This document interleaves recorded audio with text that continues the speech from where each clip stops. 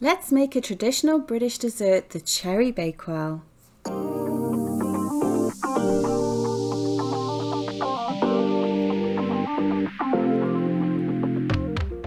Hey bakers, it's Angela from Bake Angel and we're back today with another tart recipe, and this time we're going to make a gluten-free and a dairy-free Cherry Bakewell, which is one of my favourites from when I was growing up in the UK.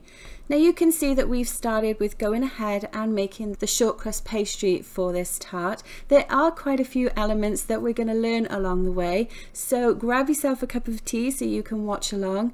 And as I said, we've started with the shortcrust pastry, which actually has a gluten-free base, but if you're not gluten-free, you could absolutely swap out the ingredients for regular flour instead. All of the other ingredients would remain the same. Now you're going to mix those ingredients together until it forms a breadcrumb-like consistency. Then we're going to add a few more things, some icing sugar and also 1 beaten egg to it as well. And that's just going to bring everything together to ensure that our shortcrust pastry tastes good and has a real nice melt in the mouth texture to it as well. Now, as always, you'll be able to find the link for the printable recipe on my website in the description below, so make sure you do check that out. Let's give that a final mix together, and you can see really quickly that it does start to combine together into a nice workable mixture.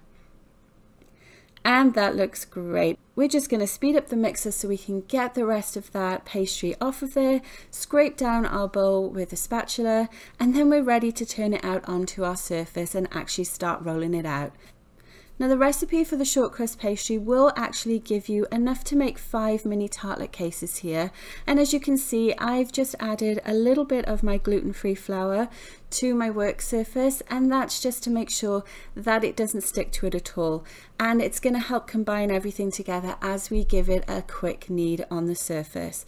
You could make this in a stand mixer as well if you wanted to, but I find it's so quick that it is actually easier to use a hand mixer. So now that we've got that rolled up into a nice workable ball, what we're actually going to do is portion it out into smaller pieces. Now each of these is about 95 grams each. You could weigh it if you wanted to, or you could simply eyeball it. And then you just want to hold your mini tart case over it so you can roughly check the size. You want to make sure that it is actually slightly bigger than the tart case, because we want this to go up the sides of our tart as well.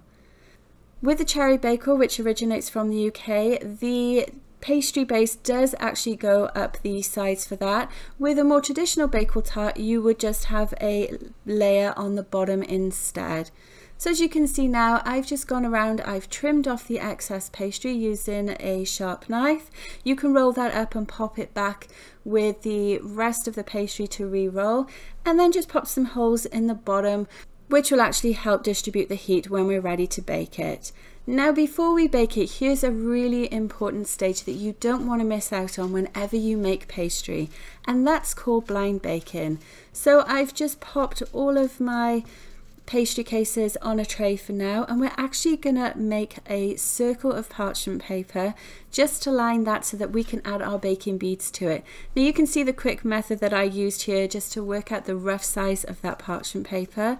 It does need to overhang slightly as well so that you can remove it a lot easier when we need to take those baking beads out. And then it's as simple as popping it in the middle of the tart case and adding your baking beads to it. Now you should be able to find these on Amazon. I do have a link in the description below if you are having trouble finding them elsewhere, or other baking supply stores should sell them as well.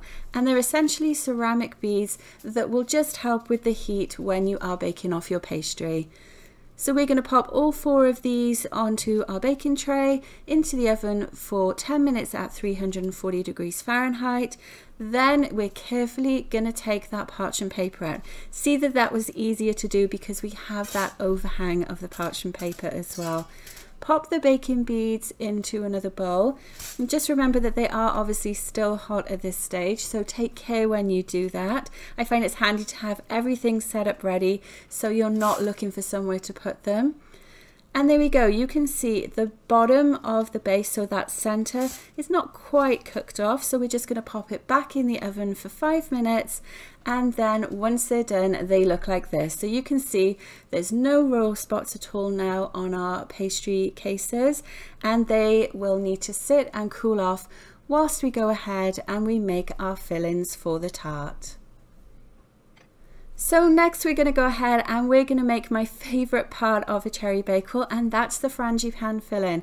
We've started by adding some sugar and some plant-based butter as well to a bowl. Just add in the final bits that were stuck in my little butter container there, and then I'm using my hand mixer again to start to combine everything together. Now, like I mentioned at the beginning, this is a gluten-free and also a dairy-free recipe as well. If you need to adjust any of the ingredients to suit your dietary requirements, you can find the full substitution information in the recipe on my website at bakeangel.com. Now we're adding 2 eggs and also half a teaspoon of almond extract as well, which is going to give it that amazing almond flavor that I really love in frangipane. Then we're going to mix it all together and we can start to add it to our butter and sugar.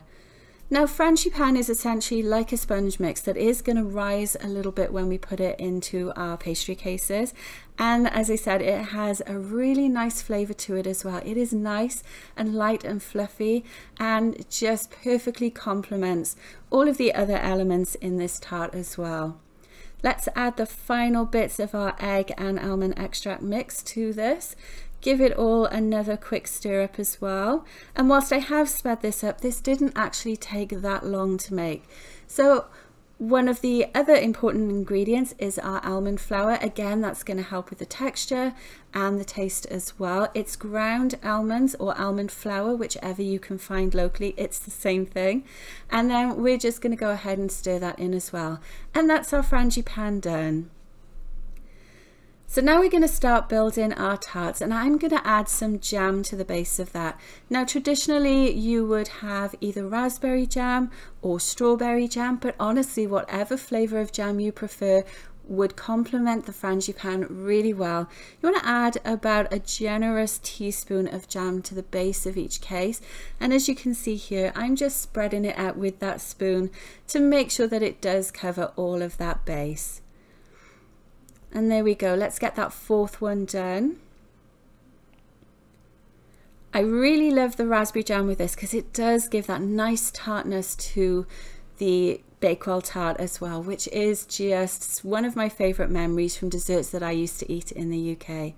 And now our final thing is to go ahead and add the frangipane. So this frangipane recipe will give you enough for more than 4 tarts, and I honestly think you will probably want to make more with the leftover frangipane because this tart is so good. Let me know in the comments below if you've ever heard of a Cherry Bakewell and if you've ever tried one as well. I'd love to know what you think of them. So those are going to go back in our oven for 25 minutes at 340 degrees Fahrenheit, and look how gorgeous they look when they're done. The top is nice and firm and smells gorgeous as well. We're going to leave it cool completely. Once they are cooled off, we can remove them from the tart cases. Let's have a look at the bottom as well. You can see there's no sign of soggy bottoms at all because we blind baked them earlier. So that's definitely a step that you do not want to miss with this recipe. I'm just going to take all 4 of them out of their cases, and then we're going to go ahead and make the almond icing for it.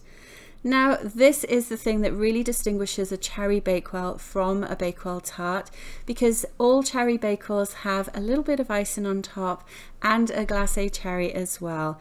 So you just want to mix together some icing sugar, water, and a little bit of your almond extract again. And we're looking for a slightly thicker pouring consistency. Essentially what it needs to do is not run down the sides of the tarts once we add it to it. So what I suggest is start with less water than you think you need and add little by little until you get the right consistency. And I actually like to use a little spray bottle for that because that ensures I'm not going to add too much water, because of course you can't take it away. You'd have to add more icing sugar if it went a little bit too thin.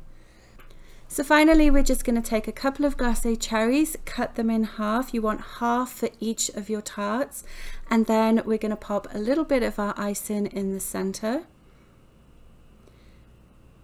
You can see here that it doesn't run at all. We've got that perfect consistency for it where it's spreadable, slightly pourable, and easy to move around as well without it rolling anywhere down the sides of the tart. And then unfortunately my camera didn't record this last bit, but make sure you don't forget to add your cherry on top of it. And there we go, our Bakewell tart is done. It's ready to eat straight away, and I do recommend you eat them straight away because they are so good. You don't want to wait to try these. So I'm just going to cut it in half to show you what it looks like. You've got that great ratio of pastry to jam and frangipane, and of course that icing on top as well, which just finishes it off perfectly. Let me know in the comments below what you think of this recipe, and also if you're going to have a go at making it. I'm just going to have a quick bite of one of these to see what it's like. They are amazing, really good for something like afternoon tea or a nice little tea party as well. And there we go, that's our Cherry Bakewells done. Don't forget to check out these other baking videos on my channel, and I look forward to seeing you next time. Thanks for watching.